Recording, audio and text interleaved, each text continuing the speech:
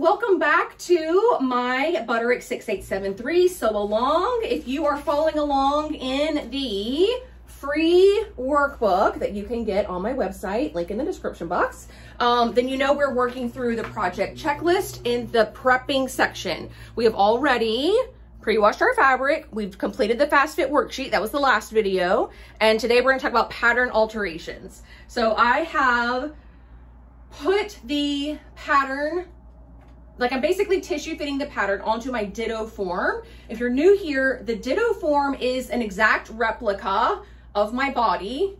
Can you tell? I basically did a 3D scan and then they took all of that information and made it into this dress form. I don't know, it's kind of like magic. So I'm able to tissue fit on myself without anybody else being here. It has made such a difference in my life in terms of less frustration, better accuracy. Like I'm just so much happier doing the alterations process. But I'm gonna show you, I'm gonna tissue fit it on here and show you kind of my thought process behind the alterations that I'm gonna make.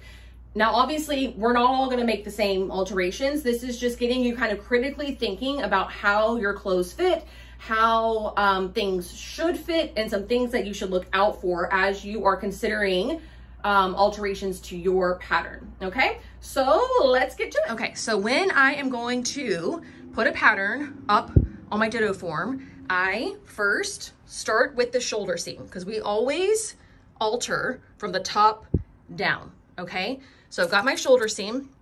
I have placed that shoulder seam on my shoulder, which you can see the top of my shoulder is right here. You can see I have a pretty significant slope that comes into play sometimes, not always. With this pattern, it absolutely doesn't. Then I go to the back. The back comes next, and I smooth all of that out and down, okay? Then I'm able to determine the waistline. Now I am short-waisted. You can see there's only like 6 inches between my bust and my waist. That's okay. So I almost always have to remove 1 or 2 inches from patterns. So I move the waistline up, perfect. Now the back is done. So I swing back around to the front, do the same thing to the front. I'm assessing my bust line, which you can see is off by maybe 3/4 of an inch. And then I come down to my waist and I do the same thing. I move my waistline up to my actual waistline here, okay? Then I smooth everything out, making sure that it starts from the shoulder and comes down.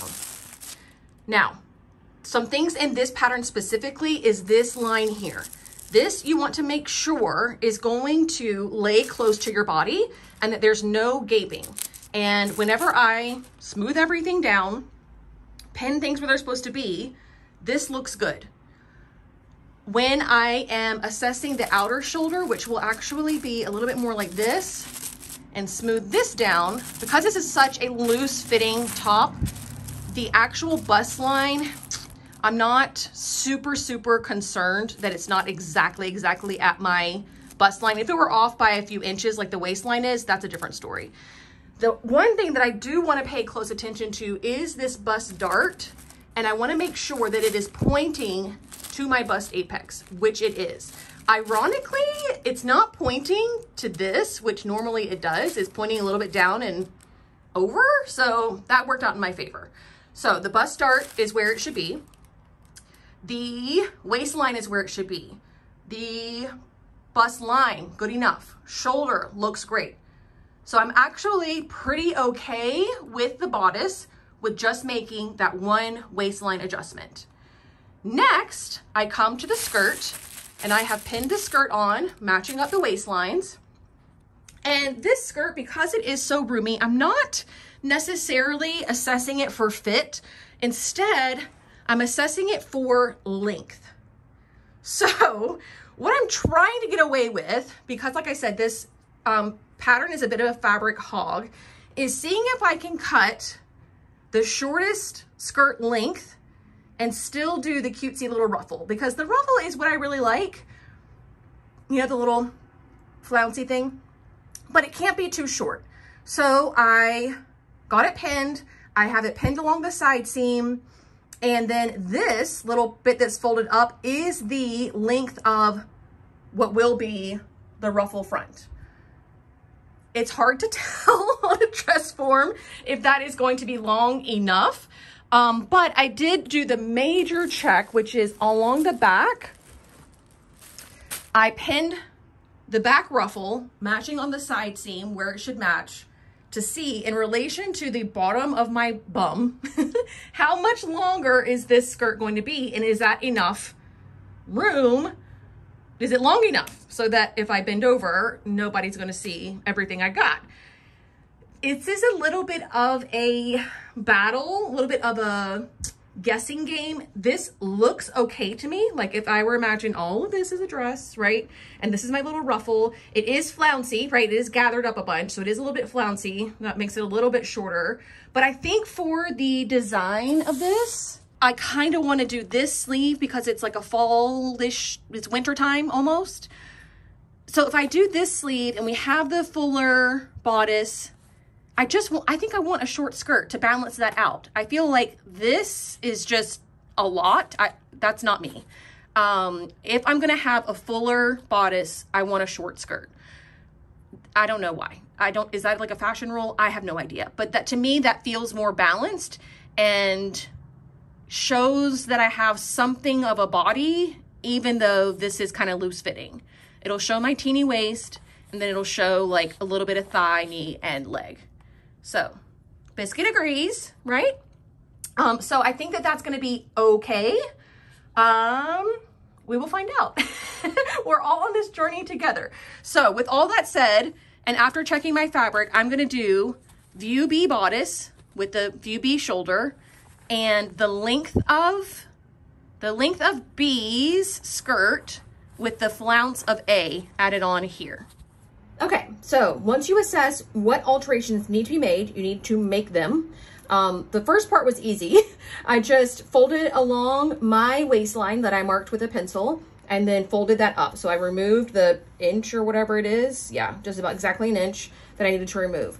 Because my waistline is so short, it is running into this dart. This, can you see how many layers of paper are here? This was a bit of trial and error. I got it as close as I could, I think. When I fold up the dart, this is as close as we're gonna get on this. So it's gonna be filled in through here. This is gonna be a nice, pretty, smooth line. And then it's gonna come down here like this.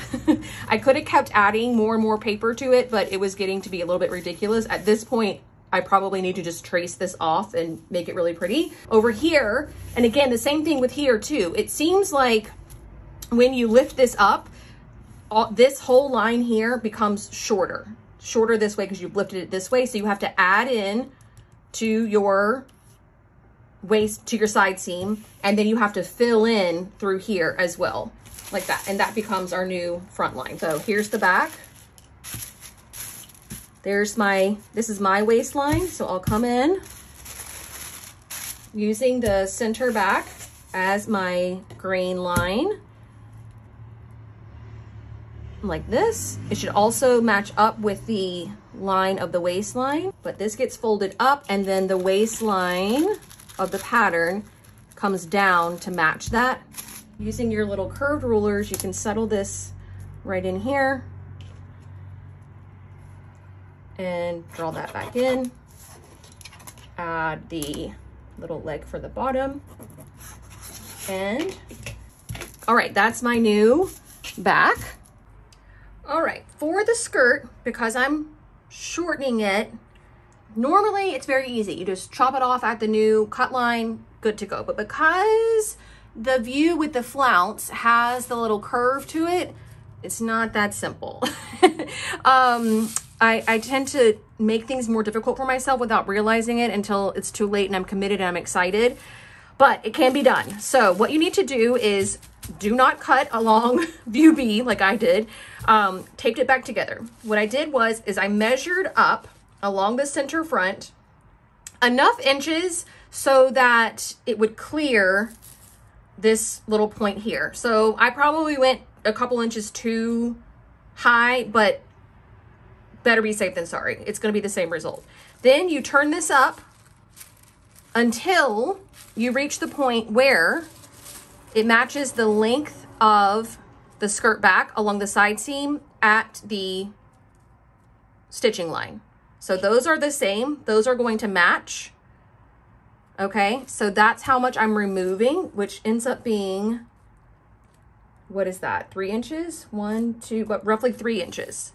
So again, you have to fill this in through here and remove this and grade this out so that that matches that same curve as the other skirt. All right, lastly, check your work. It's much easier to make changes now than it is after you've got your fabric all cut out. But this is her. I know it looks like a tunic.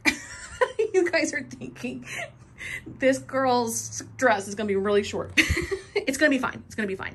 But yeah, she looks really good. I got the waist exactly where it needs to go. I trued up the side seam really beautifully along here. Everything looks horizontal where it's supposed to be horizontal and vertical where it's supposed to be vertical. I mean, obviously this is kicking out a bit because it's paper and not fabric, but you guys get the idea. I think she's gonna be really cute. And I think the idea of having like a bigger shoulder, tiny waist, bigger skirt with a ruffle on the bottom is going to be really, really cute. But can you imagine 6 more inches? What did I say? 7 more inches on the bottom of that? It's gonna be just fine. After that, just kind of checking and double checking and making sure that everything's trued up and everything's gonna come together as it should once I get my fabric cut out, which brings me to the next video in the sew along will be all about cutting fabric. The cutting layouts for this pattern are a little bit funky. They're not just your usual fold your fabric in half and cut out 2 of every piece, 2 mirror images of every piece. So that's why it's getting its own separate video. So finish your alterations, get all of that applied to your pattern pieces, get your fabric ready to go, and we'll talk about cutting fabric in the next video.